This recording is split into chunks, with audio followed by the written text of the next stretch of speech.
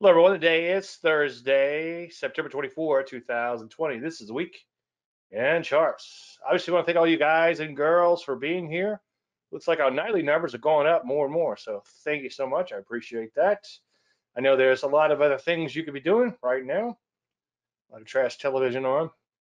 I did not update this screen.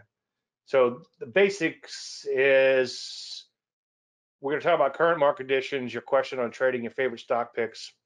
And this week, I'm going to focus on solving your trading problems and also want to take a look at a couple of questions that I got over the week and flesh those out a little bit. And that'll all make a lot more sense.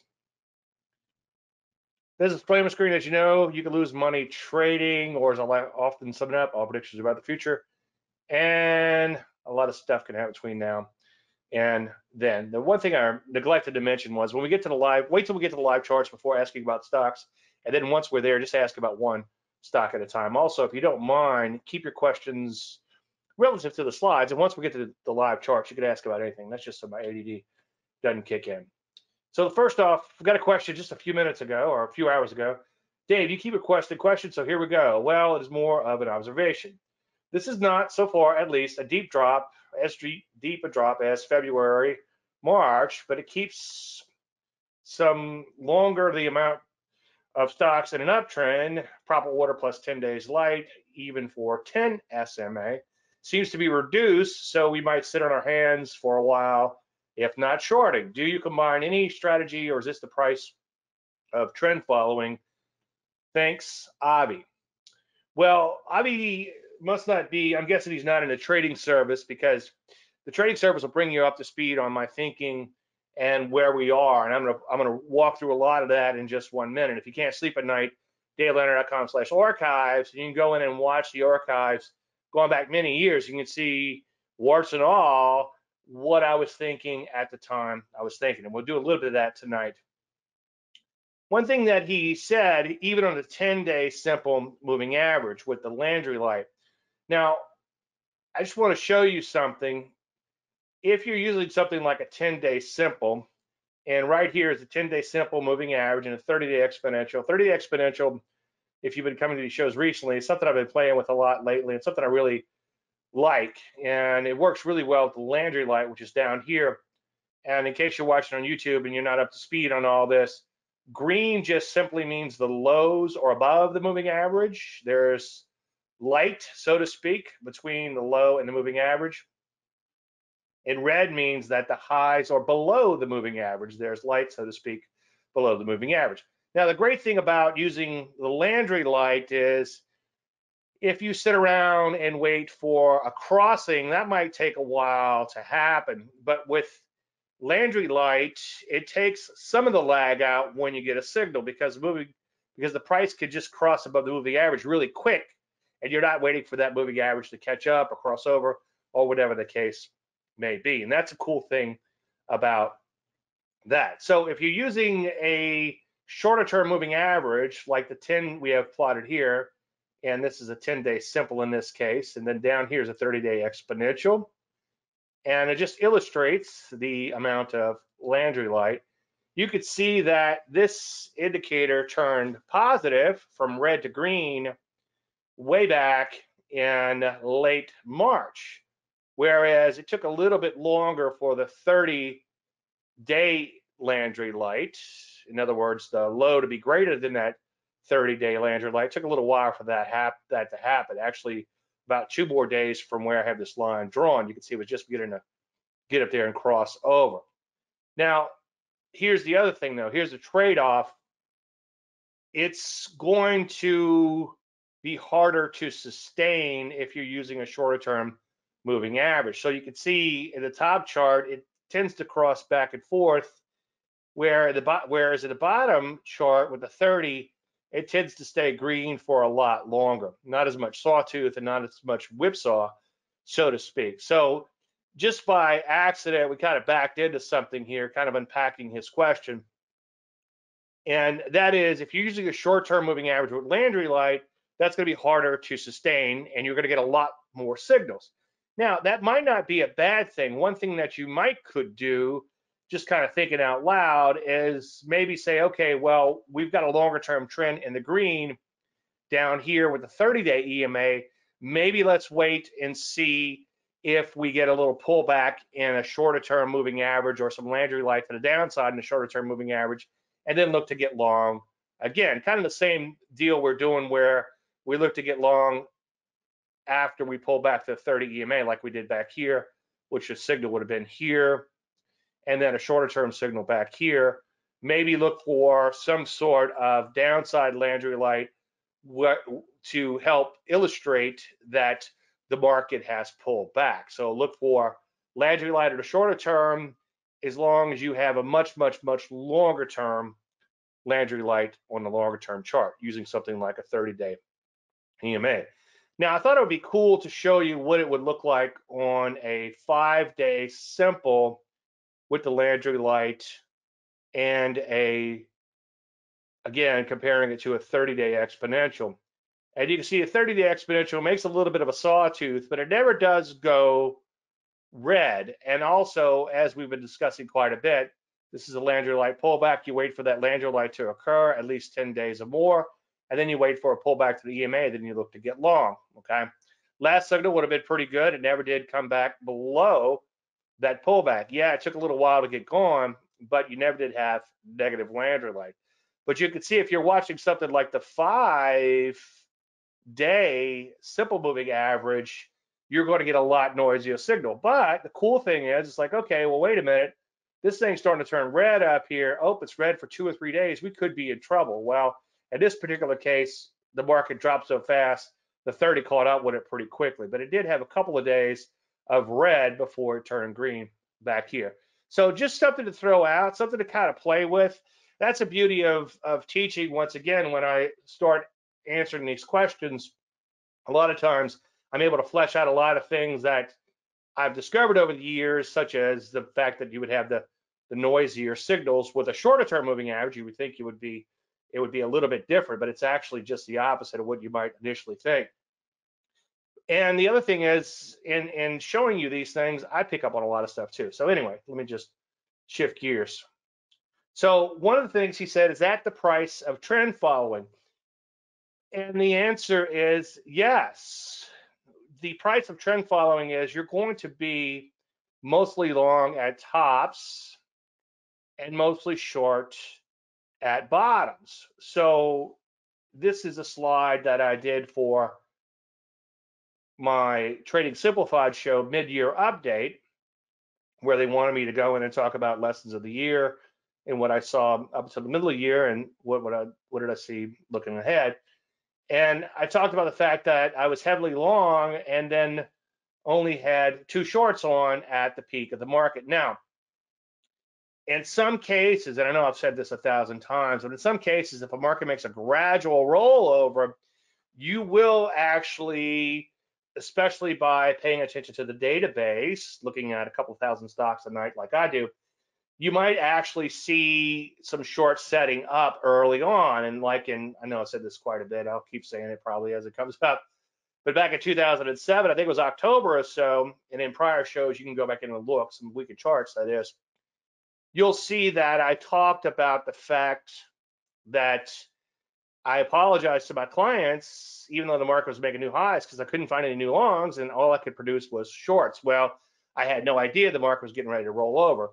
And even in this last little peak, you can see we had 2 shorts right at the peak. The perverse thing is when the market first began to crack, we actually got stopped out of one of those shorts, which would have paid off big. But, you know, it happens, spelled with a silent SH.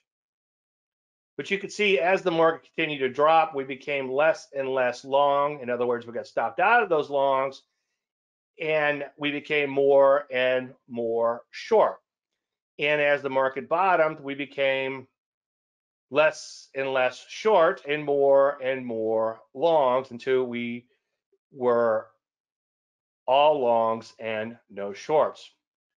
Now, what's kind of cool is if you plot a graph on top of this and you use +1 for longs, like I use in the spreadsheet, and you use -1 for shorts, then you will get a graph that shows you how long you are and how short you are. So obviously, this is the zero line here. Anything below the zero line means you are fully short, and anything above the zero line means you are mostly long. Okay, so negative is down here. Okay, negative being all shorts, +1, -1. And then as you start adding on longs, net, okay, take the number of longs minus the number of shorts, okay? And as you'll see in the spreadsheet, it'll make a little more sense.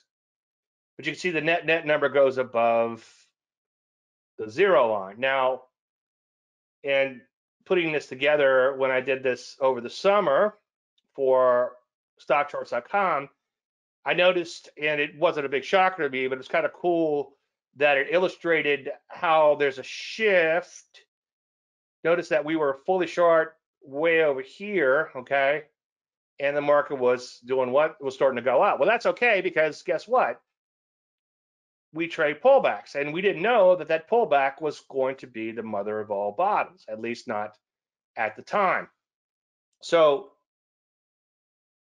it's just kind of cool that it kind of illustrates that you're going to be a little late to the game as a trend follower. And so that's the question Avi was asking, is that the price of trend following? And I'm going to go through a lot of examples of this in just one second.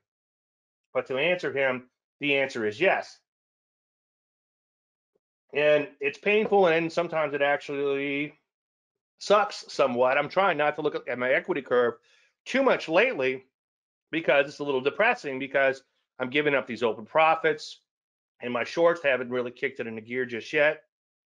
Market's sliding a little bit, and it's a bit of a bummer. And you're probably thinking, well, Dave, why not just exit those longs if the market looks iffy? Well, if you did that every time the market looks iffy, you would never catch any longer term gains. And coming into today, we had like one of these stupid SPOC stocks on the recommended lists, and it didn't trigger. And the reason, even though the market's looking a little iffy, and I decided to go with the SPOC stock, was because I figured that it could trade independently of the market, and it was set up in a good looking setup. Also had a metal stock set up, and I thought it was worthwhile. Now, let's crank up the time machine. And again, www.davelandry.com/archives, and go back and see what I was thinking just a few weeks ago when this market hit its peak. So here's the spreadsheet from that day. Okay, this is the exact peak of the market. And you could see we were long 7 stocks. 1 + 1 means long, -1 means short. So 1, 2, 3, 4, 5, 6, 7. Now remember, we divide each position into 2 loads, but we actually put on all the shares at one time. And the reason we divide them up is just to show the money management in action and know whether or not we're profitable on the position overall. For instance, APG just so happened to be 2 points on a hypothetical $2,000 account. I do take all the trades I recommend, FYI. I get asked that a lot. Yes, I do. And a lot of times I'll actually show you the trades in these presentations, especially in the stock charts presentations, because people don't know me just yet. Although they find it out pretty quick who I am, good and bad. Anyway, so you can see 500 shares. We had taken partial profits on this. We're looking for 1% on the first loaf, or $1,000 per 100K. In this case, down here, you can see we took off half the shares, and it turned out to be $1,000. Now, before I digress too much talking about the spreadsheet, notice that I had one buy at the absolute peak of the market, and that was actually on there for a few days. You can see 9-1. This was published 9-3. The market peaked on, actually, this was published 9-3 or 9-4. I forget the day the market peaked. But anyway, this was published the exact day the market peaked after the close. And you could see where we're looking to possibly get long 3 setups, depending on how aggressive you were. The CELH and the CLSK were a little bit more riskier stocks than the ICLK, but that was pretty risky too. And if you look to the left, this is my Landry list. This is the watch list I publish every night. And there were just a plethora of longs. In fact, there were 21 longs in that list, as you can see. So every one of those stocks were potential longs.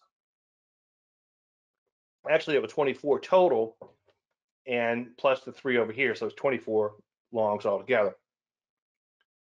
So again, all of those were potential longs. Now, if we fast forward a day, what happened? We got knocked out of 2 positions. One for a profit overall, a scratch on the second half. That's our second half. That's RXT, and then one for around a 2% loss. Okay, it happens.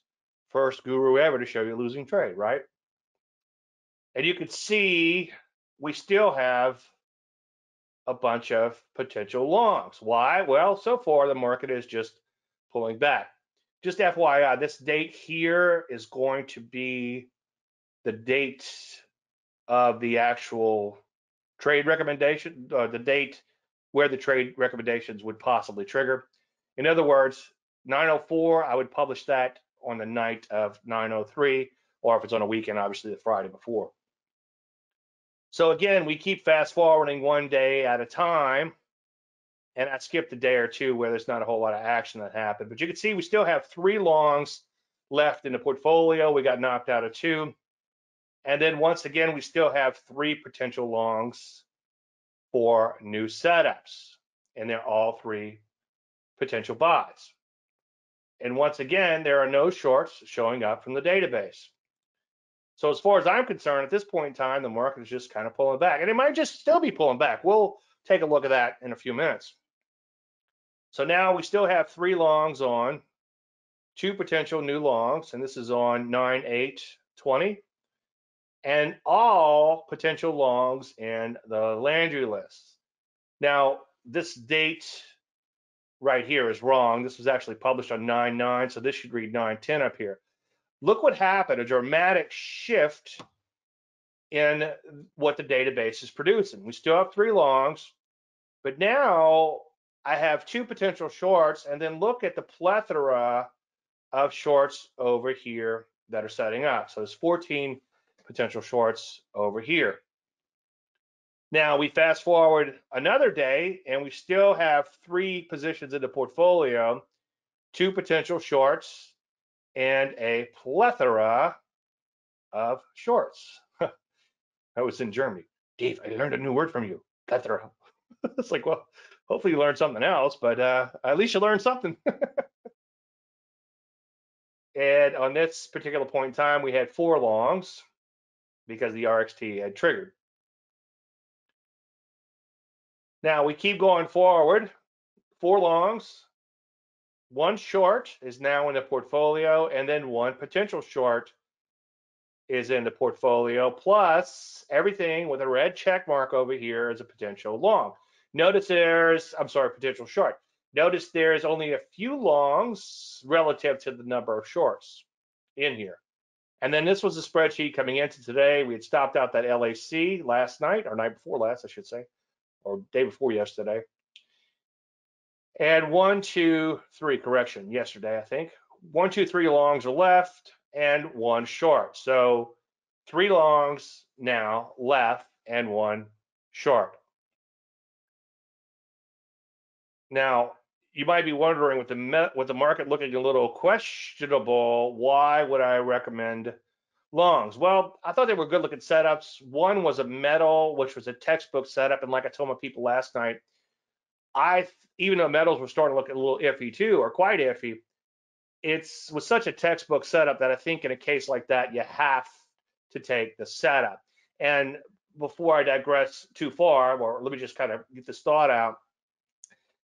A lot of the questions that people were asking me, problems to solve, is on stock selection. Well, with stock selection, it takes a while to teach stock selection. There's a lot of little simple things I could show you that come out in these webinars, like don't buy stocks with a lot of overhead supply, don't buy electrocardiogram looking stocks, and so on and so forth. But to get down to the nitty gritty, the nuances of it, it took me 14 hours, I think 7 or 8 hours of instruction, followed by 6 or 7 hours of ongoing sessions every other week or so. So we would get a variety of market conditions, and you can see me do my actual analysis.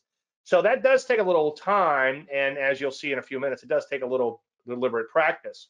And where I'm going with all this is when you see a textbook sort of setup that just looks perfect, you're sort of forced to take it. Yeah, hold up on your stock picks until we get to the live charts, just so I could see the other questions in there, and that's for your benefit.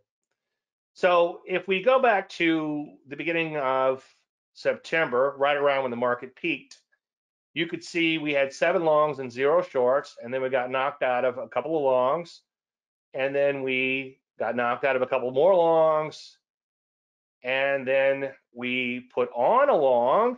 Dave, why would you put it long? The market's selling off. Well, if you back this chart way out, so far, this is just kind of a pullback in here.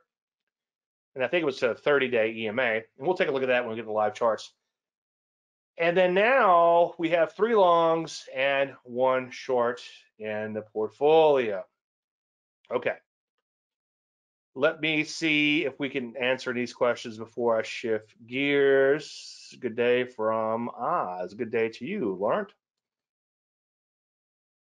Is the indicator Landry Light available on TradingView? No. But why don't you email the good folks over there and say, hey, this Dave Landry guy's got this Landry Light indicator, and I think it's pretty cool. So could you guys add that? Just make sure they put my name on it. That's my wife's been bugging me for years since she met Bollinger. It's like, who's this guy? It's like, John Bollinger. What's his deal? He invented Bollinger Bands. They're like everywhere. You should put your name on something. Okay, baby, I will. Can you talk about the best time frame on intraday trading? I find the 1-minute scalp very low reward, risk win rate. 5 minutes seems to retrace the 20-30 EMA on a trend day. What about a slower time frame? Okay. You know what, Lauren? When we get to the live charts, in fact, I've got one chart in here. We could certainly discuss on that. I would encourage you to be careful with the day trading because it can kind of suck you in a little bit. But I do like the way you're thinking, kind of like the pullbacks to the EMAs and things like that. And that way you're not getting a whole lot of whipsaw and you're not scalping like a madman. All right, on my website, occasionally there's a banner ad with me saying that if I can wave a magic wand and solve one of your trading problems, what would it be? And I went in and looked at the ones that I've taken care of, and I haven't finished going through, so I'm not sure how many of these I answered, how many that I haven't. But I've answered quite a few of them. And the one thing that comes to mind is in these 4 courses down here, I would say probably 95% of the problems or the questions were answered. And as I've said before, it took me about 1.5 years to put together this learning management system, and I'm still building upon it now. And my goal is, just in case I get hit by a beer truck or a blood test comes in really bad. I had a blood test come in like 2 weeks ago, and doctor tried to catch me all over the week. It's never good. It's never good when you get voicemails over the weekend from your doctor. He was trying to find me, track me down. And finally, the nurse found me on Monday. Are you okay? I'm like, yeah. Luckily, it was just a fluke. But my father had similar blood work, and he was dead within 3 weeks. So it's like it was very serious for a while. But just in case I have some bad blood work, these courses down here, the thing about it is they're all interrelated. And when I was putting together this learning management system, one of the good practices that they tell you to do in the course on learning management is to group your subjects into 3 topics: mind, money management, and methodology. And I was like, oh, that's gonna be easy for me. But then I quickly realized that, wait a minute, some of the money management is kind of a mental type of thing, and some of the mental kind of stuff can really boil down to money management. I'm going to flesh a few of those things out in just a few minutes as we go to solve these problems. And some of it's a little bit of everything that you can't really unpack one from the other. As I often say, it's like a 3-stranded cord where the money management, the mind, and the methodology all kind of wrap together. And if you get better at one, you get better at all. And again, I would suggest going through these members courses. And I think everybody here tonight is a member, but it's cheap to be a member of DaveLandry.com. And I think you get a lot of bang for your buck, especially the Facebook group, which is part of the membership, which I think is absolutely worth it. It's worth it for me. It's paid for me at least. And I think given the conversations going back and forth between us, it has too. Now, the things that I did not cover well or were lacking from the learning management system became part of the Q&As. Now, I backed off on the Q&As this year just because a lot of the answers are coming out of the Facebook group, which is awesome. And as I've said before, by the time I get around to answering some of these things, a lot of you guys and girls chime in and give an answer as good or better than I could have given. So for that, I thank you. But the Q&A session, and I'm going to fire up the Q&As again, but a lot of the answers are found here. And if you go to the members dashboard on the website, and you'll see a little thing for Q&A. If you scroll down a little bit, you go to the archives, and that's how you get there. If anyone's having trouble navigating, let me know. You have to realize that I'm kind of intimately familiar with everything, so I know where I put everything, and it might not be quite as obvious to everyone else. So anyway, I have this little stupid little banner ad on my site, and I just thought it was kind of funny. Like, that's what the motivational speakers tell you. You know, if I can wave a magic wand and solve one of your problems. Well, when you think about that, it does apply well to life. It's kind of like you're bummed out about something. It's like, well, can you fix that? You know, how can you fix that? It's like a lot of times things are fixable, right? So one of the problems to be solved was profit target, and that's from Cal Pesh. This is actually the setup coming into today. Notice this nice trend here, okay?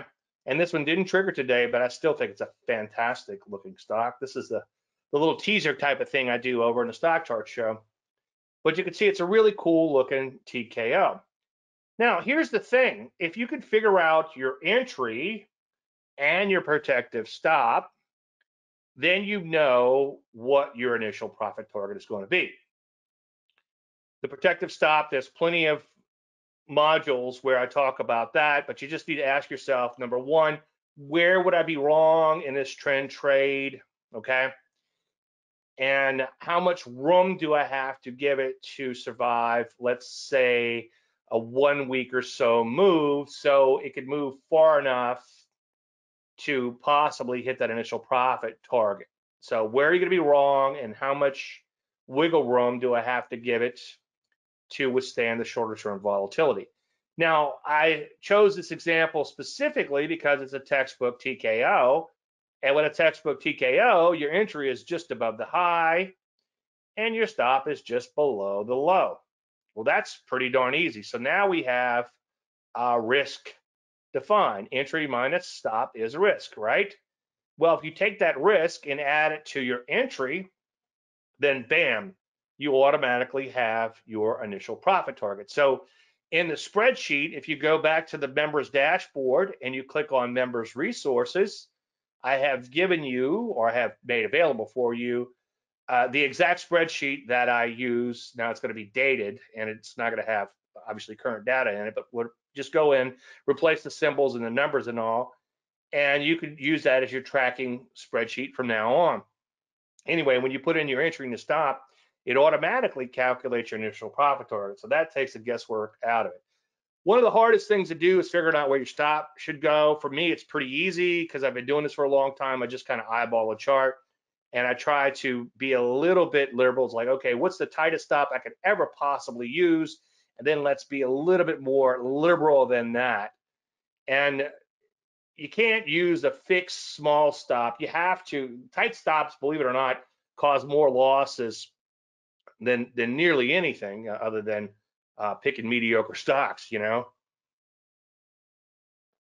because you're going to get stopped out on noise alone. So you have to be outside the normal noise of the market. But again, a textbook TKO, pretty darn simple pattern to trade. Entry above the high plus a little bit of wiggle room, stop below the low. So again, if you know your entry and stop, you've got your risk figured out, and now you have your initial profit target. And by the way, if you punch those numbers in a spreadsheet, what will happen is it'll also calculate your share size based on a 2% risk, and you can adjust that down if you want to risk a little bit less. So where's the next profit target? Well, the next profit target, once you hit that initial profit target, okay, you're going to bring that stop to break even. You're going to exit half of your shares, right? Go through the money management module, it's all there. And then you're going to trail that stop higher for hopefully a long, long, long time. Charlie Kirk calls that free rolling. When he saw my money management, he says, I like the way you got that free rolling plan. And that's what we talked about last week or so, how to establish free positions. Well, garbage in, garbage out, as I'm going to talk about in a few minutes. And then when it hits that initial profit target, get that stop up to break even. Okay, you might trail a little higher before, although I'm a little bit more liberal and not trailing as much for a one-for-one basis. And as painful as it might be, go in and watch those service archives, and you'll see a lot of times stock will go up a little bit even before the initial profit target is hit. And that's where I talk about the one-for-one trailing stop, and you'll see that I don't actually bump it up a little bit when that occurs.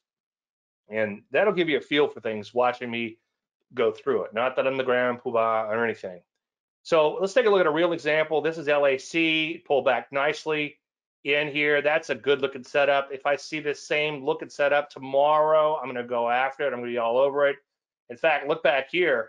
You know, I think this was a 30-day EMA. I watched the presentation a little while ago, and the guy was full of ums and you knows, and that's something that I thought I had grown out of. And I'm thinking I should write this guy a letter. You know, it's like I don't want to be like that guy, but 10 years from now, he would thank me. But anyway, so now it's God's punishing me. So I've got some uhs and you knows tonight.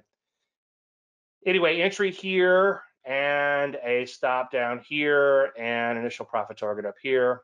And it didn't do a whole lot at first, but then it began to rally, banged out the initial profit target, and we began trailing that stop higher. And as you can see right there, since that initial profit target was banged out, we're at break even. And what we're going to do from there on is begin to trail a little bit more loosely. So stock begins to take off, and we trail a stop higher, but not quite on a one-for-one basis. And I really thought at this point in time, we were off to the races. And then unfortunately, the stock implodes and knocks us out. Well, better to love and lose, I guess you would say, some open profits than not to love at all. In other words, better to make a little money on a trade, in this case 1% plus a tiny bit on the remainder, than to not make any money at all. And as I've said quite often, if you can establish enough free positions, sooner or later you'll own the world. Because sooner or later, one or two of those, or maybe a few more free positions will actually take off.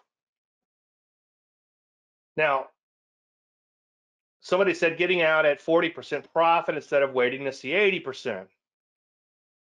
Well, Chewy is a real good example because this was a buy a while back, and it really didn't do a whole lot right away. But then we were able to get that initial profit target out. We brought our stop up to break even. Okay, so now we got a free position. And then what happened? Well, it just traded sideways, and this was a really good dead money example. In fact, some of the problems that were submitted in, which I'm not covering tonight, were like, well, what do you do when the stock just goes sideways right after you get in it? Nothing, okay? If you're stopped out, you're stopped out. If you're not stopped out in a case like this, then just hold tight, sit back and relax. I know, haha. But when this happens, people give up and it's dead money. And I'd be willing to bet a lot of people gave up on this trade before it did this. Now, it did seem like it was off to the races for a while, and we trailed that stop up higher accordingly, but unfortunately, it came back in and stopped out. So the gentleman was asking, he's getting out at 40% and he's watching it go 80%. Well, the simple thing there is just use a trailing stop and let that stop widen out over time to adjust to the longer term volatility of the market. Okay, that's a secret, is we go in for that swing trade, right? With that swing trade stop like this, and then we let that slowly widen out. We never move it away from price. We just don't move it as fast as price moves higher, okay, when blessed with the move. And there's a few little tricks and tips you could use, and that's, again, it's all in the money management, not to soft sell you on that. Everybody here tonight has access, so go in and watch that for some ideas on how to trail that stop. But that's the secret sauce, and that's how you squeeze out 80% instead of 40% on a trade, of course, that's going much more than 80%. Now, remember, in the end, it kind of sucks, right? You give up a lot of open profits. Well, like the hokey pokey, that's what trend following is all about. You never know whether that sell-off is a start of something bigger. All right, next problem, when to sell. That's an easy one. You sell when your stop is hit. So let's break that down. And next question is kind of related, sorry. Exiting or not exiting, my downfall is expecting more from winners and riding them to zero. So in answer to the first problem, if your stop is hit, then there's two things to do. If it's hit, then you exit the trade. If it's not hit, then you don't exit. I know, I'm making it look easy, right? Well, it's not easy when you're sitting there watching that stock go against you day after day after day. You're thinking, well, let me just get out. Only a fool would stick with this stock. Well, take a look at that Chewy trade. It took forever for us to make some decent profits on it, but in the end, it worked out. Not all the time, not every time, but longer term, if you can catch a few of those big outliers, you're going to do just fine. Now, getting back to the expecting, he's expecting the stock to do something, okay?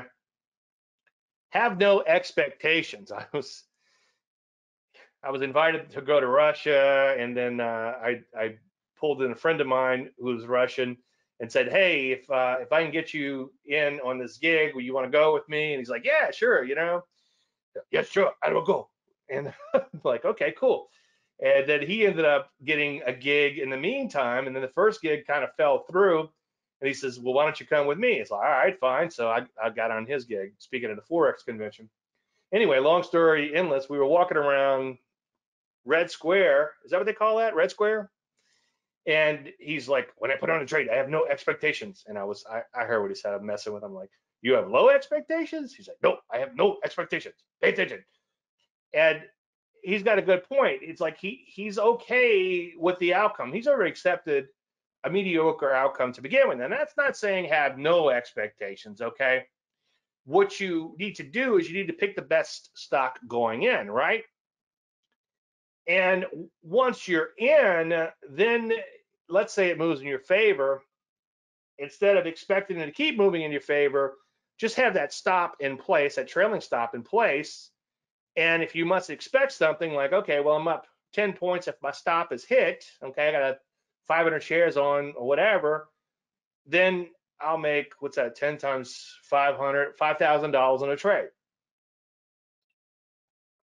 So that's mentally monetizing. If you're going to mentally monetize down to your trailing stop. Try not to expect anything out of a trade. So what I recommend you do is hope for the best, but brace for the worst. I did a whole presentation, and I think it probably came from the genesis of it was probably Brett Steenbarger, where he talked about you should be hoping when you're fearing and fearing when you're hoping. Either Brett Steenbarger, or it might have gone all the way back to like Livermore. And a lot of traders, the stock starts going against them and they're stopped. They should have been stopped out, right? Because the trade is reversed on them, and they're hoping that it comes back. And they should do just the opposite. They should hope for the best, but then brace for the worst. Oh, I know what it was. It was hoping when you should fear and fearing when you should hope. And I did a whole presentation just on that. I thought it was pretty good if I say so myself. Now, the other thing, because he was expecting this, and it kind of got me thinking about this behavioral science thing called the endowment effect. And recently, I did a lot of presentations on Darvis, And I'm not completely done with that yet, and I'll probably revisit him quite a bit here and there. I do have quite a few more things I want to talk about, mostly the wisdom of Darvis, not so much in the methodology in and of itself, but sort of his trader's journey, like we talked about last time.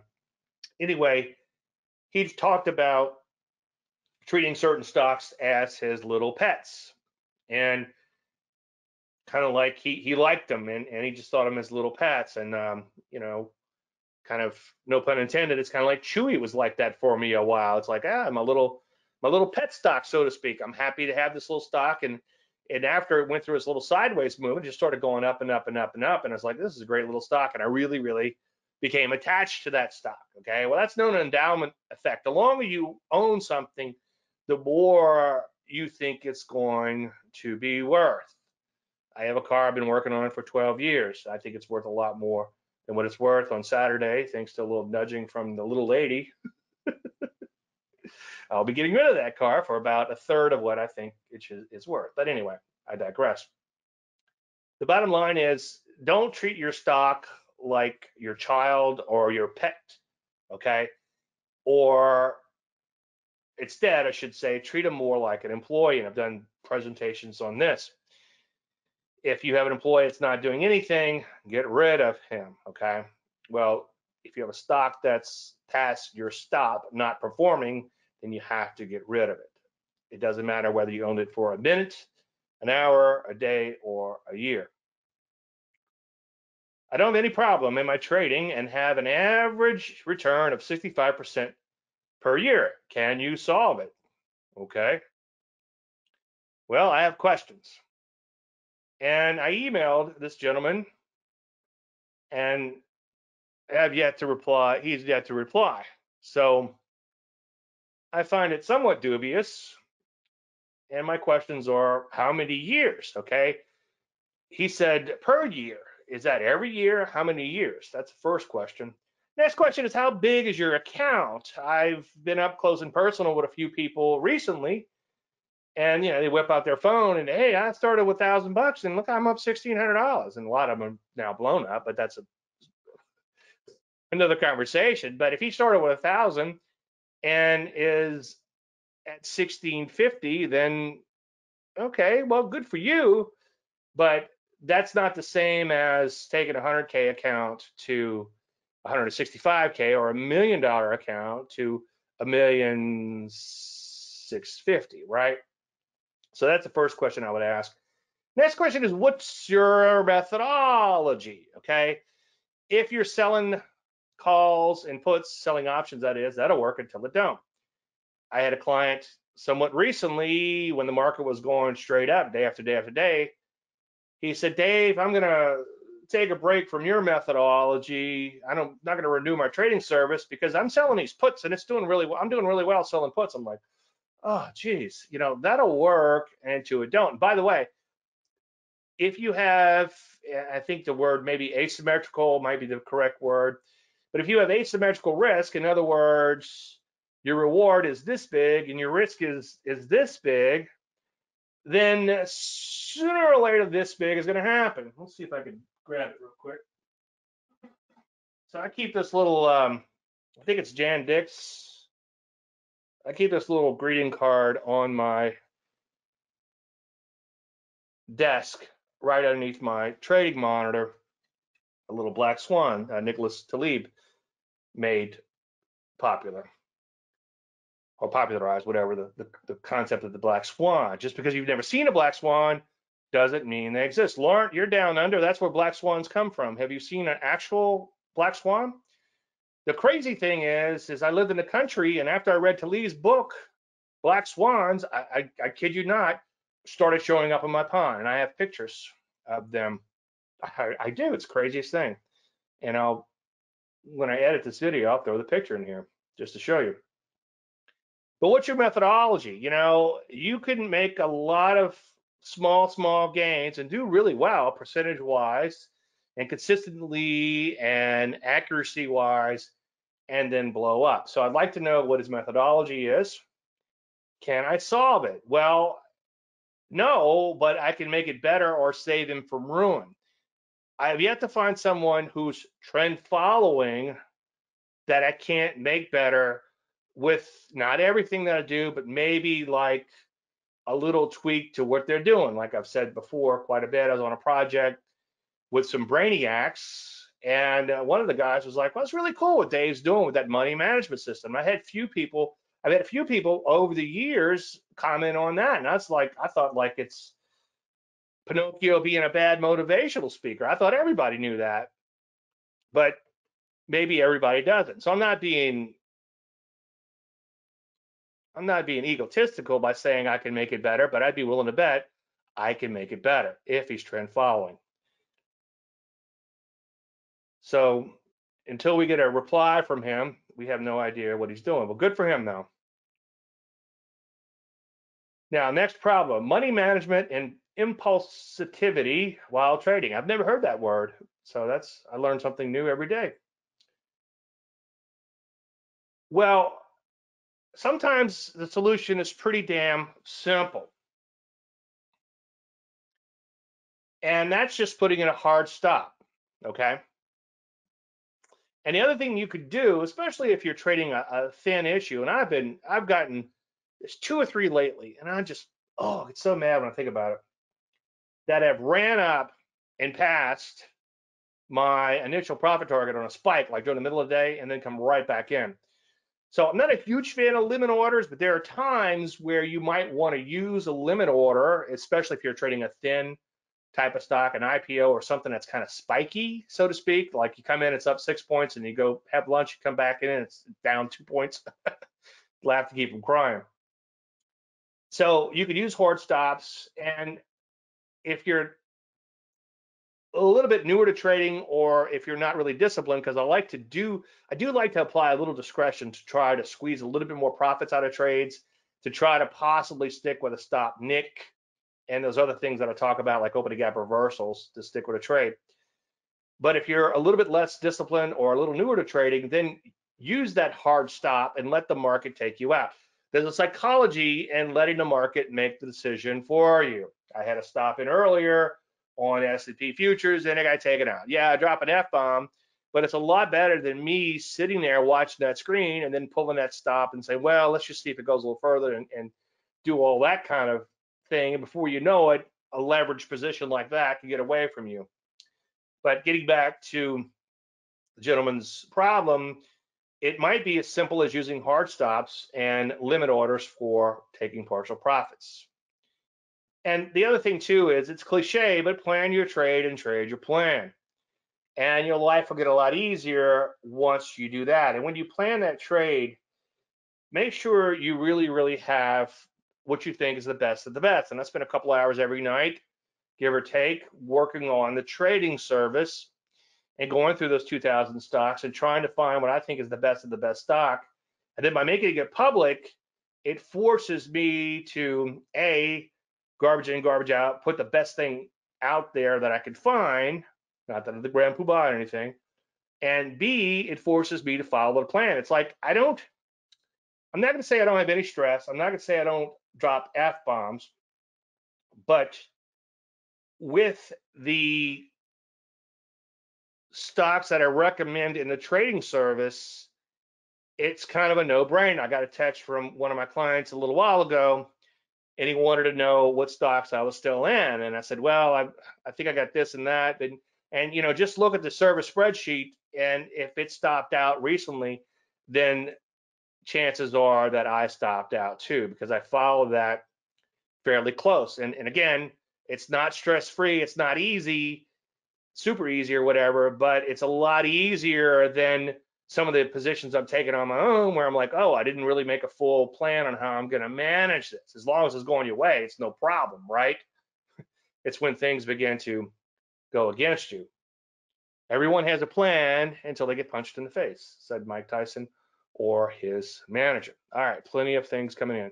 There are plenty of black swans in Melbourne, where Barry lives. Barry's our other representative from down under, Lauren and Barry.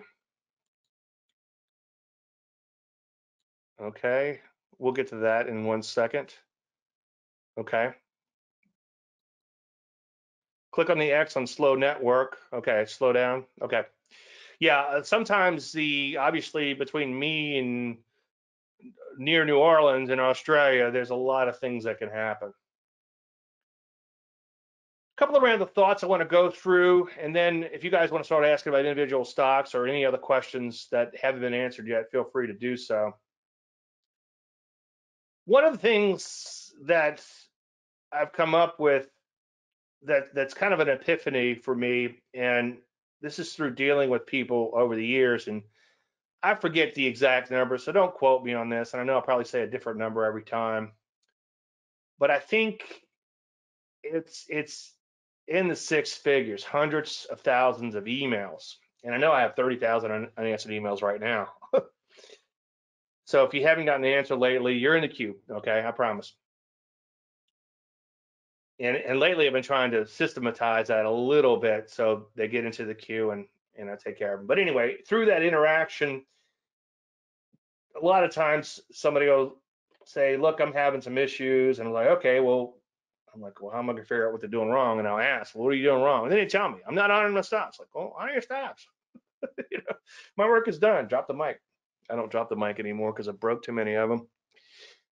Anyway, the good news is you know what you're doing wrong. Like the doctor joke, it hurts when I do this. Well, don't do that. Okay. I know, easier said than done. Garbage in, garbage out, as I've been saying earlier.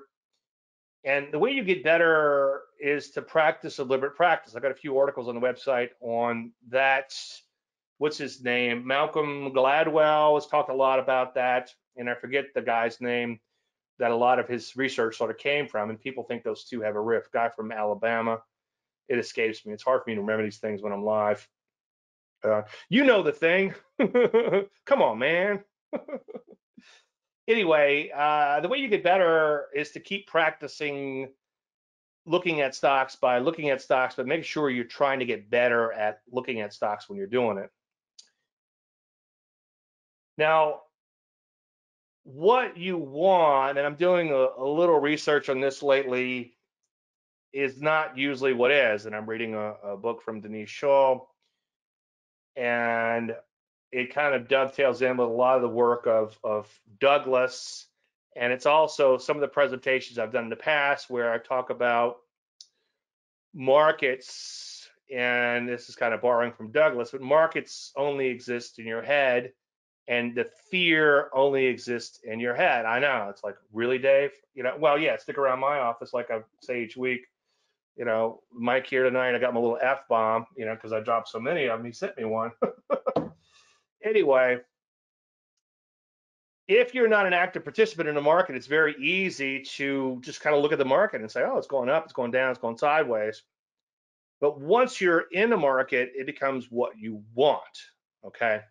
And what you want is usually not what is, and you have to kind of learn to live with that. And you do that through sometimes something as simple as a hard stop, as I mentioned earlier.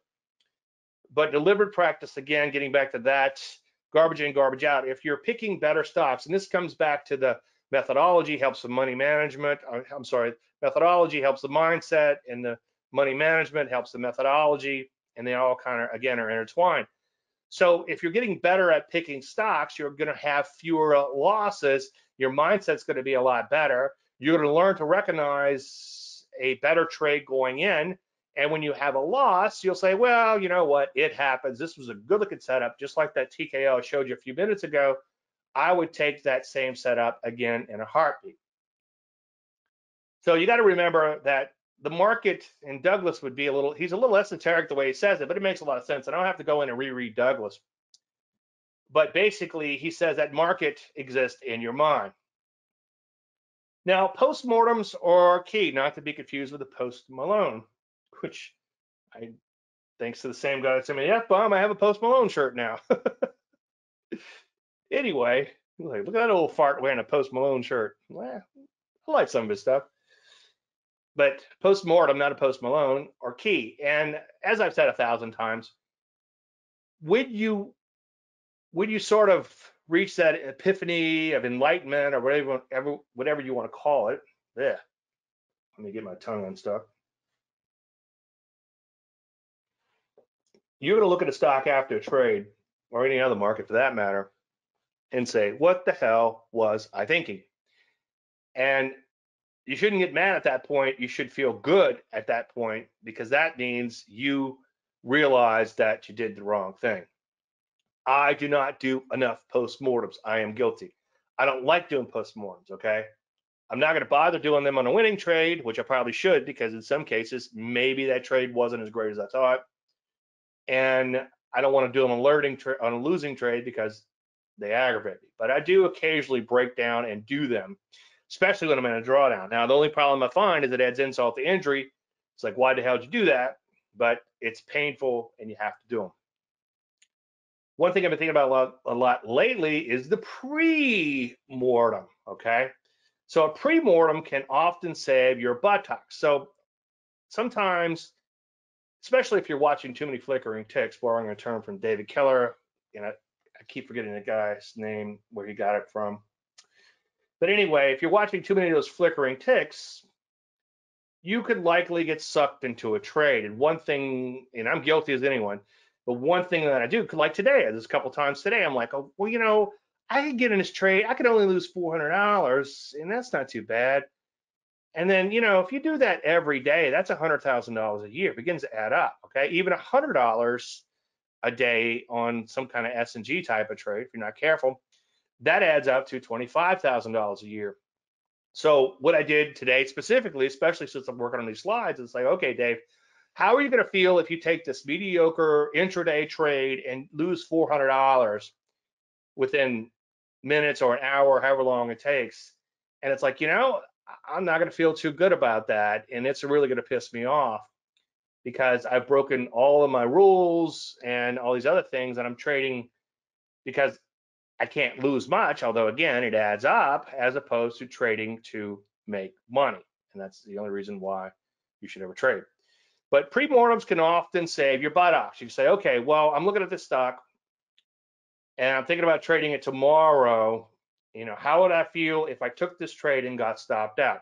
That textbook TKO can tell you right now, if I took that trade, or if I take that trade, I should say, and get stopped out, I could give a flip. I'll be like, so what? Screw you, whatever, F-bomb, F-bomb, F-bomb. And then I'll shout next. I'll get over it quickly.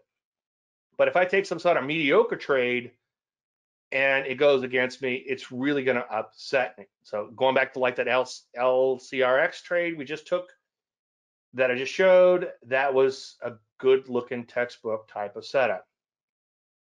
And I think I might have jinxed everyone, but it might work. I think BCLI was another one of those where I said, this is the greatest looking setup in setup town. It stops me out. I don't care. A crazy is a bitch. A crazy is doing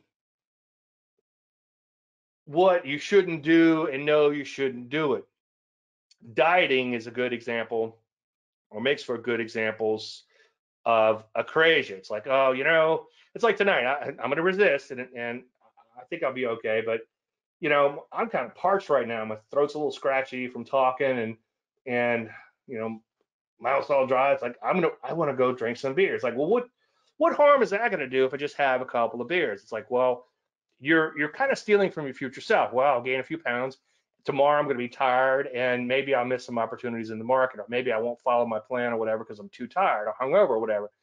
So you kind of have to time travel a little bit with that acrasia, but that acrasia it's kind of like not doing what you should do when you should do it. And I've often talked about the micro versus the macro, and that's life. It's like don't snap back at your spouse when things get a little bumpy or whatever. Just kind of think through it a little bit, take a deep breath. Sometimes you just have to. Dakota saying, beer. I know. Now, why did I say beer? Damn it. But sometimes you just have to take a step back and give yourself a few minutes to calm down. If you find yourself getting too emotional trading, sometimes just counting to 3. Sometimes that pre-mortem, like today, a couple little intraday opportunities, at least perceived opportunities, I thought, I'm going to take this trade. I'm just going to jump in because I can only lose $400. Well, again, that $400 adds up. So how am I going to feel, okay, time traveling an hour ahead in time when that thing stops out? And you can also say, how am I going to feel if it takes off without me? And that's the hard part, is learning how to say, well, it took off without me, but it just didn't seem like the risks were worth it. Today on the long side, I didn't take any long side trades in the S&P futures. I just felt like it wasn't worth it. So Acrasia can be a bitch. And one way around Acrasia, okay, doing what you should not do, even though you know you should not do it, it's kind of reminiscent of Paul from, I guess it's Romans or something. I know not what to do, but I do it anyway. And the only reason I know that, although I have read some Bible before, which is kind of scary because the end of the world is near because of all the things happening this year. Plus, there's peace in the Middle East. Because it used to be all this fighting in the Middle East. I'm like, well, at least the end of the world's not here, and like now there's peace in the Middle East. Like, oh crap. Anyway, I digress. You need to commit to commitment devices because, like Paul, you know most of the time what you're doing wrong, but you do it anyway, and that's what acrasia is. Now, a commitment device like Ulysses is like, okay, I want to hear these sirens song. So you guys got to put some wax in your ears, and I want you to tie me to the mast. And if I say let me go, don't let me go. An example I've given 1,000 times is a buddy of mine, like many of us sitting or standing around all these monitors, was getting a little pudgy as a trader. He's a pretty good trader, by the way, but that's irrelevant to the story. Anyway, he found a young kid that was fit and liked to work out, and I guess had less money because he was much younger and all. And said, look, here's the deal. I'll pay you gym membership. I'll pay your gas. You're going to give me a ride to the gym every morning. If I'm not sitting on this swing on my front porch at 6 a.m. sharp, I'm going to give you $20 every day. And that's a commitment device.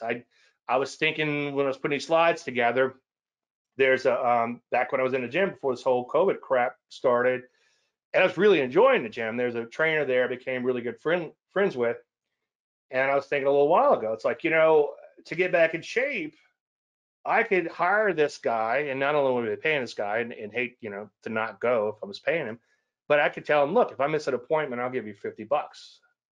And that one little thing right there would be a commitment device, I know, to get me back in the gym. Well, my excuse is a little paranoid about this COVID thing, and that is a valid excuse, I think. But eventually that's going to go away. And so I'll need some commitment advice. One example of someone recently is I don't know if I don't know.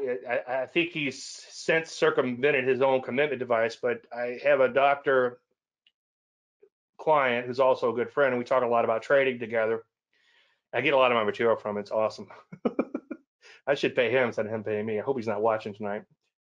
Anyway, he's a good scalper. He's a really good scalper. I tried to kind of follow him a little bit. I tried to do it on my own, and I failed miserably. And I would recommend you don't try to scalp. I know there's a question here from Lauren about scalping. We'll get to that in 1 second. But he'll go in, and his sweet spot's the first 30 to 45 minutes every day. And so what he'll do is after 30, 45 minutes, he's done. He'll actually hand his phone over to his secretary and say, can you change my password to my trading account? She goes in, she changes the password to the trading account and hands it back over to him. And he has to have a phone on him, so he can't just leave with the secretary. Sometimes, though, he tells me he'll purposely leave it in his car when he has to go in and can be without a phone for a little while, not to trade. So figure out what your commitment device is today. Well, yesterday would be a much better example. I got short S&P futures, and I didn't want to micromanage myself out of the position. And I knew if I was sitting there watching the market drop, I'd say, you know what, that's enough. Let me just take my money and run. So what I did was, instead of sitting there watching a stupid screen of flickering ticks, I had an automated trailing stop in. So I did have a stop in place.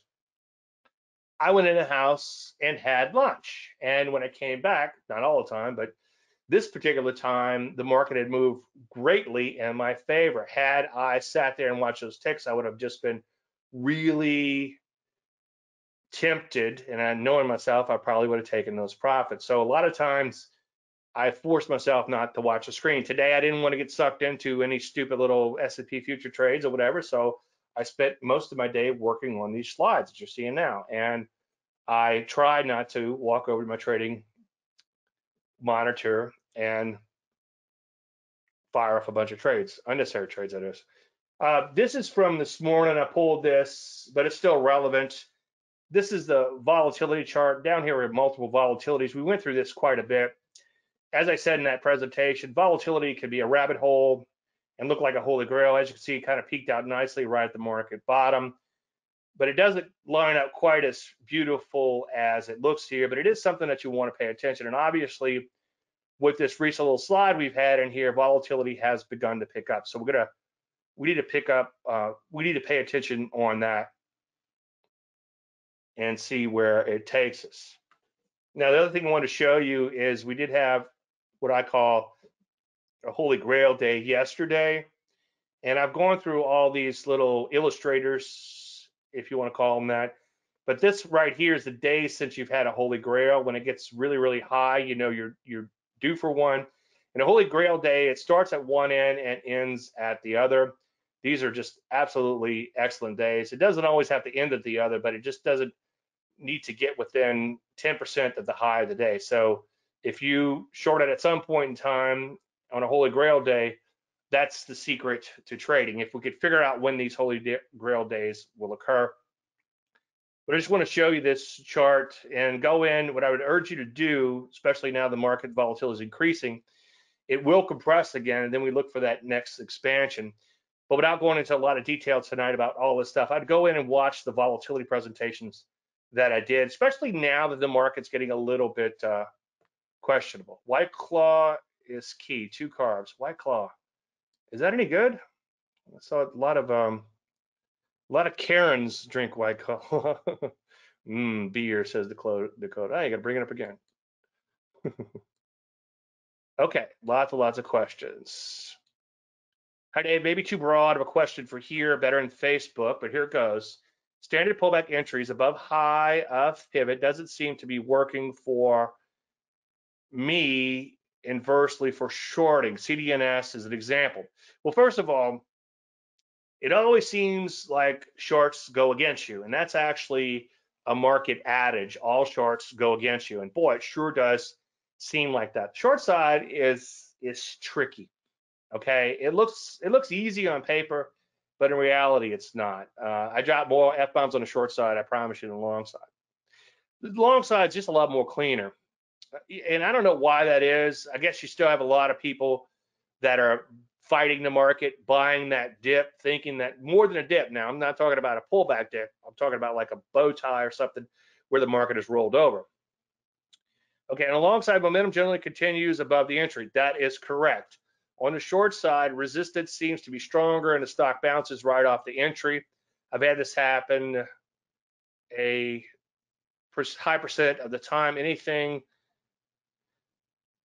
to this observation? Your observation is 100% correct. And do you handle the short entries differently at all? No, not really. Ideally on the short side, you have something like one little bar up after a big drop, and then the market implodes from there.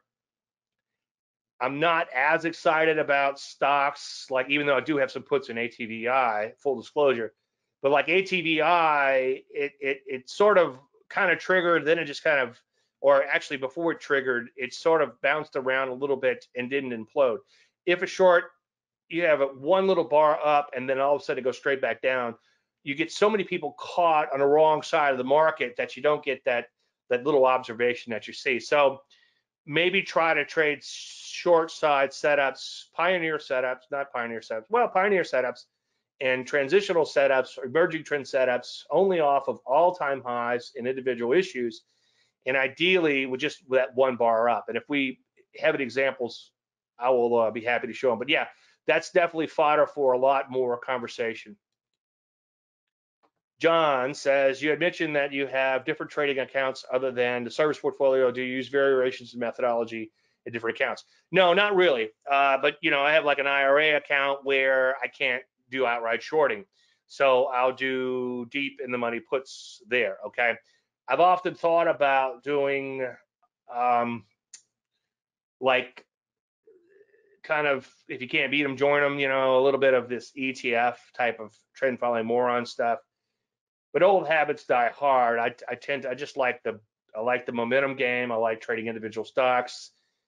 as the gentleman earlier, Avi, was asking, do I have other strategies when the market gets iffy like this?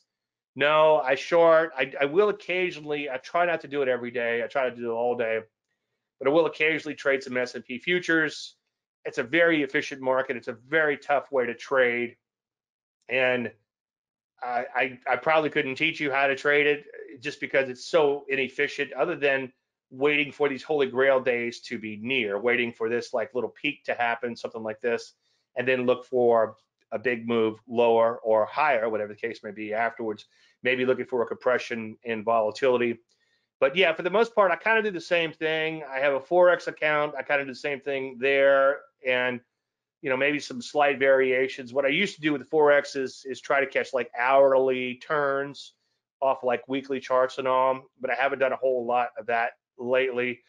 In my cryptocurrency accounts, I'm doing kind of the same trend following moron type of stuff, and we could take a look at that if you guys remind me when we get to the live charts.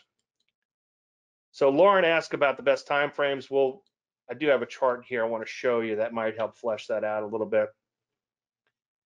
So this is a 60 minutes spiders chart. And we often talk about patterns being fractal. I'm often asked about patterns being fractal. And that just means what occurs in one time frame occurs in others. And you can see we had a bow tie on the 60-minute chart. And here's the thing, and I know Jim Freeman, I don't know if he's in here tonight or not, but he does a lot of this type of analysis. And he pays careful attention to the hourly charts. Now, the market's going to turn, a bear market's going to start on an hourly chart, okay? But not every hourly signal will turn into a bear market, and that's the thing. Sometimes it might just be a pullback on a daily. But I do want to get kind of ahead of it and show you ahead of this thing and show you what happened on an hourly. And since this turn, this bow tie, you see the Landry light with the 30 EMA has been mostly red ever since we had that one little day where it got above it was green for a little while, and then we went back to being red, had a little kiss, okay, and then we'll have to take a look at it again, okay. Down here is the proper order of moving averages. You see the bow ties turned down here, okay, and they've been in mostly proper order for most of the time. We had one little blip up here, but then it turned right back down, okay. So that's what an hourly looks like.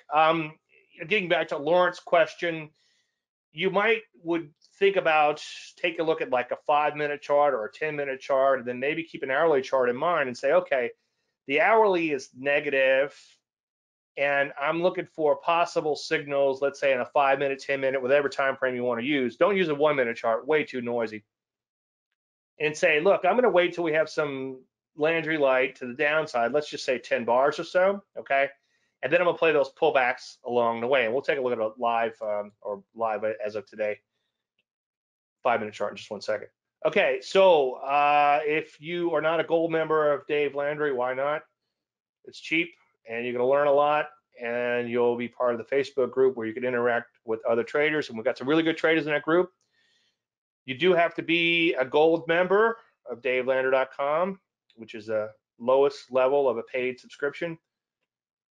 And that just keeps the riffraff out. I know I joke about that, but as I've said 1,000 times, I've been involved with a lot of forums, and some of them professional forums where people I don't know why they behave the way they behave, but they all become Lord of the Flies. And this, knock on wood, has been the best forum.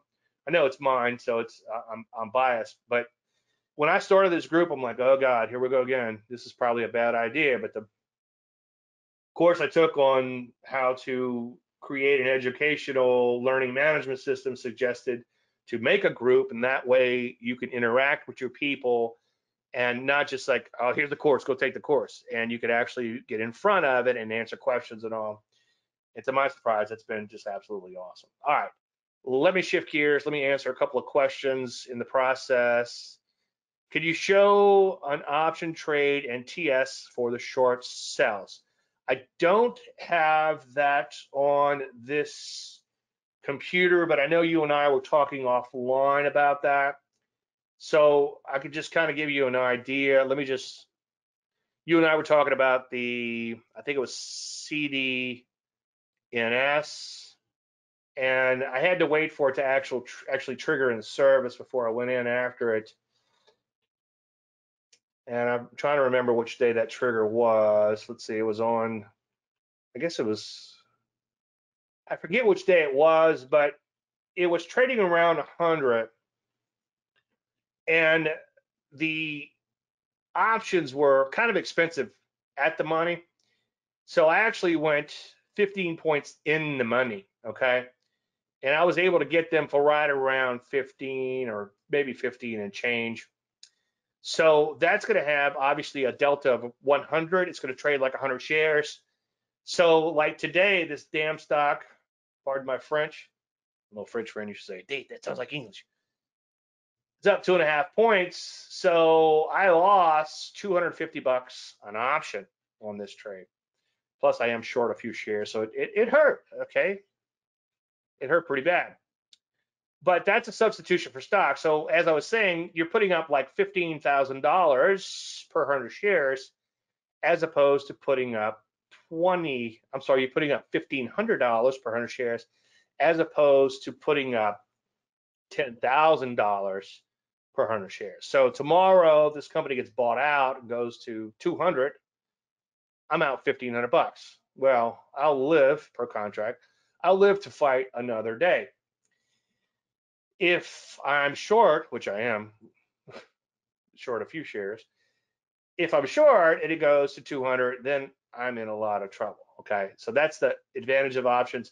It's a can of worms. I don't really want to get into it tonight, but what I would recommend you do, Barry, is go in and watch. There's plenty of options talk behind the firewall in the Q&A specifically. So if you could go in and watch a lot of that, I think you'll get an idea. Now, I did take an S&G trade and kind of violation of my rules, like what harm could it do? I did buy some short dated options, and I paid about a point premium for an at the money put, and I think about 81s on ATVI. Now with options, you kind of have to anticipate, just like on the short side, you kind of have to anticipate the trade. It's kind of like one step above that. You kind of have to anticipate the rollover. If you wait for the rollover, then sometimes it's too late, okay? Getting back to Dakota's question, like say this second day up here, because it was meaningful, this one's not quite enough, but this day up here made a higher high, higher low. If it would have triggered like right after that and sold off fairly hard, let's say down to 74 or so, then you've got a whole mess of people trapped on the wrong side of the market. Think about the psychology of people involved. If it fakes out an entry, let's say your entry is way up here, and then it climbs up a little bit, then people might be cautious, but as long as it doesn't implode, they might say, well, this thing's still okay. I'm not going to bail on my shares. And then some other people might think, well, look, it's still on sale. I might go ahead and pick up some of this. And before you know it, shorts get squeezed out, and then you're hurt and pup. So all shorts tend to go against you. Before I forget, let's take a look at the overall market real quick. And if we have time, we'll eventually get to look at some intraday stuff on the ACP plugin. Before we do that, let's just take a look at the overall market. A lot of areas are bow tying down. In fact, let's take a look at the P's first. The S&P 500 officially have bow tied down as of today. And as long as we stay below these moving averages, they will continue to be in bow tie formation. Technically, for this to be a sell signal, we'd have to have a little bit of a bounce, a one bar bounce. Obviously back here, textbook type of bow tie, perfect crossing. Here's a little bit sloppy, okay? I'm not gonna pick apart this versus that and say this is not gonna kill us, okay? Because it might. But this one back here just seemed kind of textbook. Started off with a gap down. It really imploded. This looked like the market was in a lot of trouble. Like the gentleman, I think it was Avi, pointed out earlier, market beginning to look a little iffy, and he is correct, okay? Like Ed McMahon used to say, right you are. I would keep an eye on today's low, and if that gets taken out with vigor, I would begin to get a little concerned. If we look at a market longer term, I think we are still in okay shape, and I wanted to show you this tonight. There's just not enough time, But on a weekly chart, you can see we just got to pull back in here. Now, it's a bit of a bummer that we did pull back below the prior peak. I'm not going to say the double top word just yet, but on a weekly basis, we're still okay. But any additional weakness, especially if we got below the 50-week moving average, would be of some concern. NASDAQ looks a lot better on a weekly basis because we never did get back below this peak. So that's very encouraging. Going back to a daily chart, bow ties have rolled over, okay? We did find a little support about 10.5, so that's your inflection point. And 11.5 round number is going to be your top inflection point. As long as we bounce between those levels, let's not get too excited one way or the other. But if we take out 10.5, then obviously we might need to seriously reconsider any possible new longs, consider some more new shorts, and of course honor our stops on the long side. Let's take a look at the Rusty. Rusty 2000 has good and bow tied, although it was kind of sloppy, but it's still a bow tie. Nonetheless, it's broken down on this trading range, so that's a bit of a bummer.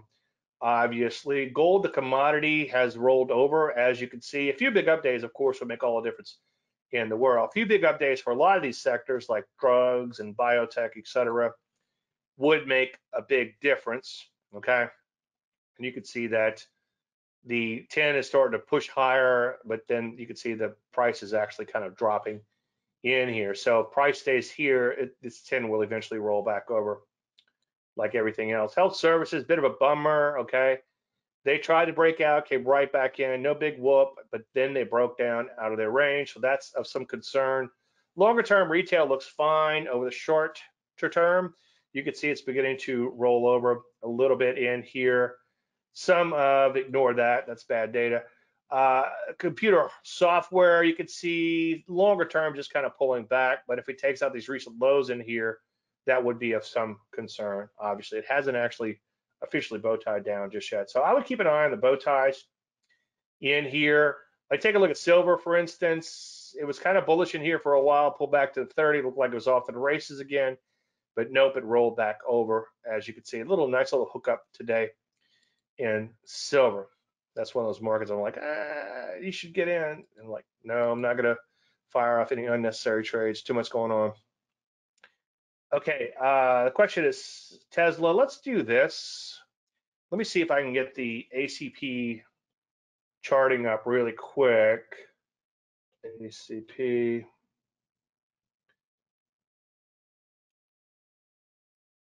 Oh, it's clickbait, man. That's crazy. That's what my mug says, clickbait. What's his name? David Dorbick? I got a clickbait shirt from when I knew my daughter was coming home within like a week. And I got a clickbait shirt thinking that she'd be like, Dad, you're too old for that. And she actually got me a mug. Sometimes when her mother goes to bed, sometimes we watch his videos on YouTube. It's pretty funny. Let's see. Let me get this shared.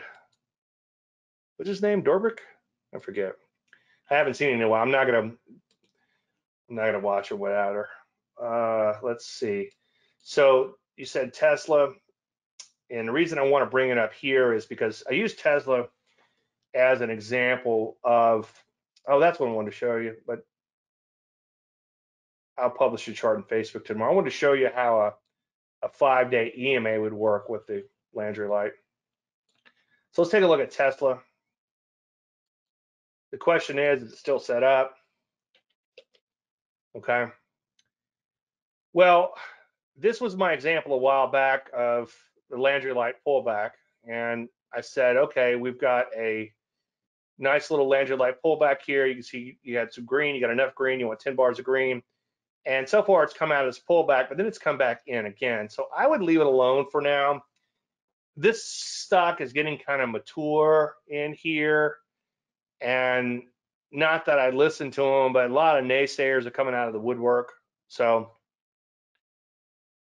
not that that matters, but I think that, you remember how Apple had this allure to it and it could do no wrong?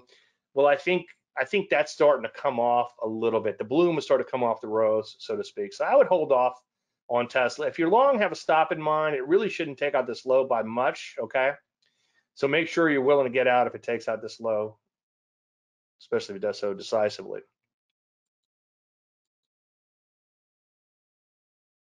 Click on the X on the slow network connection message, okay?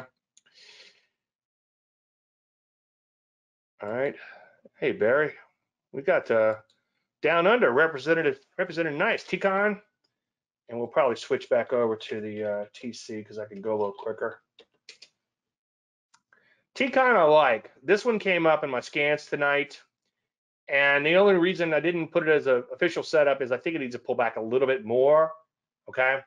But I like the way it's taken off in here. Look at your Landry light. A little bit, you know, the cool thing about using this little 30-day EMA lately is it sort of illustrates right about where my pullbacks would be, especially where I would like a market to pull back. Now, I eyeball this. I don't actually plot the 30 when I do this.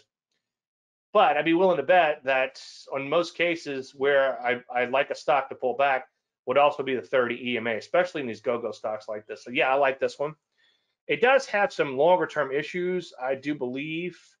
Let me switch back to my other charts where I'm a little bit easier or a little bit better at using them. So T-Con, nice little pullback. Yeah, I don't like this gap way back here and all, but here's the thing, this market this year with these crazy stocks like this, I haven't been as crazy picky, okay? But yeah, Donald, good job on that one. Bought 10 shares of Peloton in April, stopped out last week for a 48-point win on 5 shares. Awesome. Gave up 22 points of profits, but who cares? Your methodology works. Looking for the next outlier. I'm new to your system and still learning. Yeah, that's key, David. You know, trade at a small size that's nearly meaningless. And, you know, that's the other thing. I'm glad you brought that up because that's another thing I wanted to say. A lot of the psychological problems go away, okay, when you're trading at a tiny size. It's like, you lose, so what? Who cares? You know, you would spend more money going out to dinner, right? You don't get depressed the next day when you spend too much money on dinner. Well, sometimes you do, especially if you get a little revenge happening, but that's another story altogether, which reminds me, we're having Mexican tonight. I digress too far.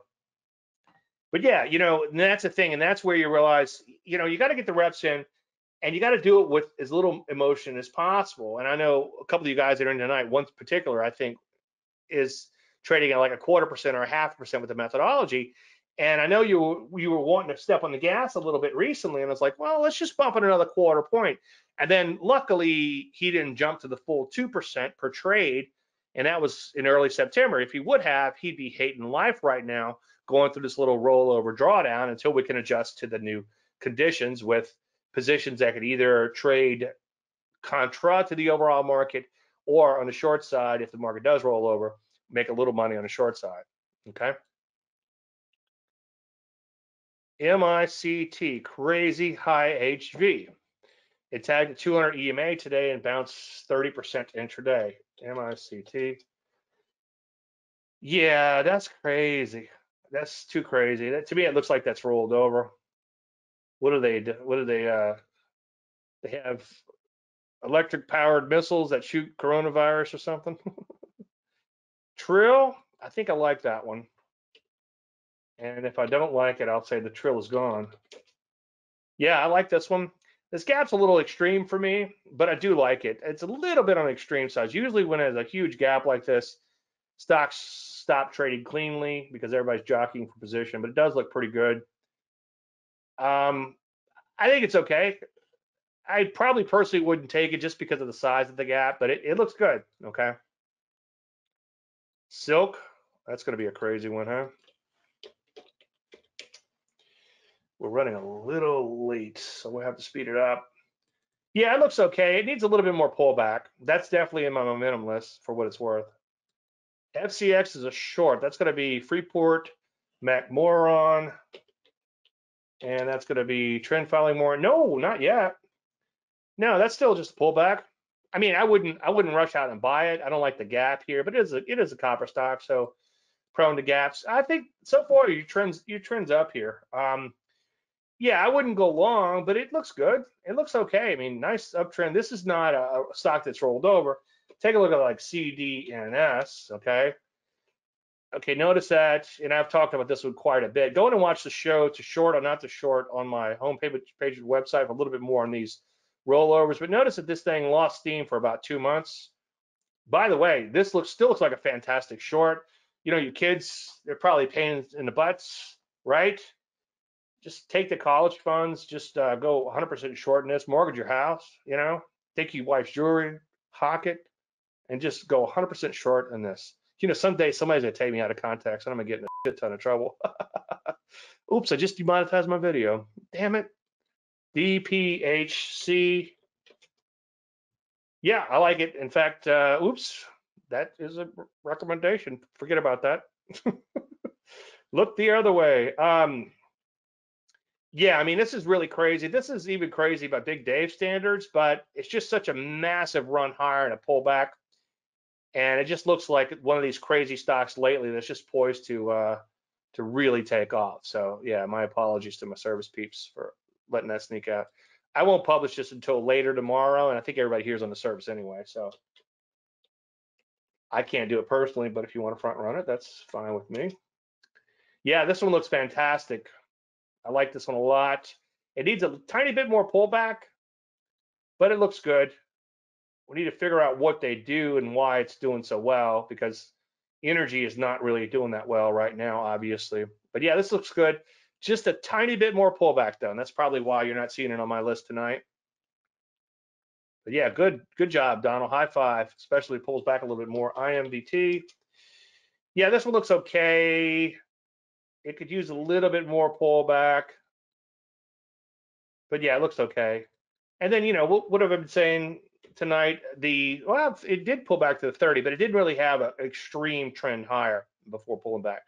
But I'm going to say that one looks okay. All right. I think there's a couple out there I like better. But yeah, that looks good. That looks pretty good.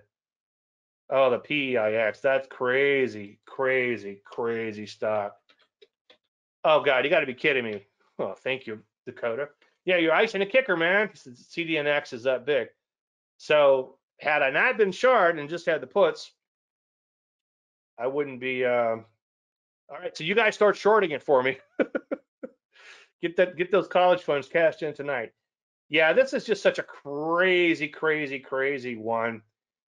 It's going to have a pretty deep pullback for me to go after. Okay, but yeah, for sure, it's in my momentum list. Thanks, Dakota. Damn it.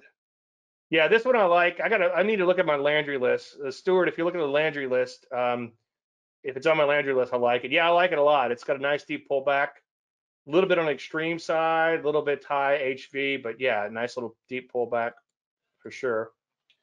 AMWL. Yeah, this is one that I thought about going after as an IPO. I kind of hate when they make their wide range on, let's see, 1, 2, 3, 4, 5. I hate when they make their wide range on day 5. And then it shot to 30 and it came back in. So I decided to pass. And what I'm going to do in the case like this is possibly look for a deep retracement, okay? And go after it then. But yeah, definitely put that on your watch list. It's in my IPO watch list for sure. CTRA. Yeah, a little bit more pullback, obviously, on this one. It's a metals and mining company. Metals are a little iffy right now. This is also a little bit on the thin side too, so keep an eye out on that. Let's back this chart way out, see what we got. Yeah, that looks fantastic longer term. That's kind of like a Phoenix type of stock. I like it a lot. Okay, I like to see a little bit more pullback, but man, that looks fantastic longer term. That looks like the mother of all bottoms. That looks pretty good. Well, WELL. Yeah, this could be the mother of all shorts pretty soon, as you can see. Oh, it's not coming off all-time highs. I just prefer shorts coming off all-time highs. So I would pass on this one. There's too many stocks that are rolling over from all-time highs right now. But I hear you, and I certainly can't fault you on that. I mean, the stock picking has become phenomenal in these shows, and I think that's because everybody here has been around for a while and paying attention, or at least knows what I like. Yeah, this looks okay. It's got some issues longer term, but not too bad. This is actually, if it's not in my Landry list, it will be, because I was wanting a little bit more pullback, but I think it's in the Landry list tonight.